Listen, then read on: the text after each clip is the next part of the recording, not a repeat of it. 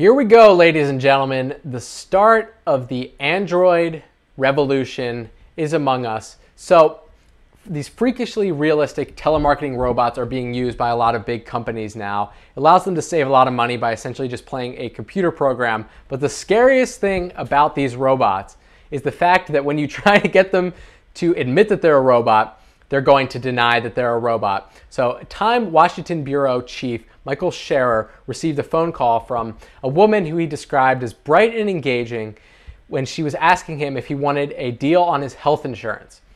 But he soon got the feeling that something was not right and probably a little bit uncanny.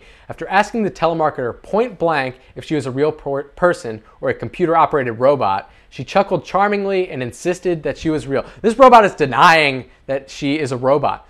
He continued to press the issue and asked her a series of questions, which she failed miserably.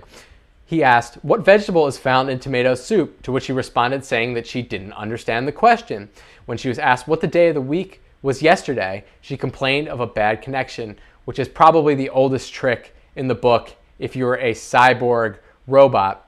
So listen, folks, I'm curious about this. We actually have the website for this robot, which you can call. I'm going to give you the number. It's 484-589-5611. I want you guys to call up this robot and see if you can get it to admit that it is actually a robot, and post your experience in the comment below.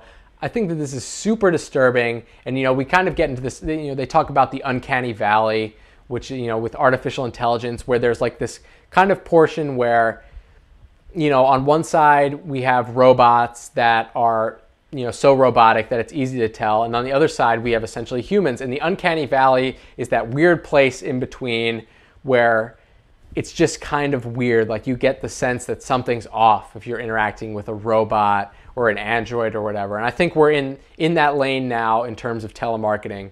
So call the number 484-589-5611. Let us know your experience about it. Maybe the robot will sell you some good insurance. I don't know about that. But in the meantime, hit that subscribe button. We got a contest going on.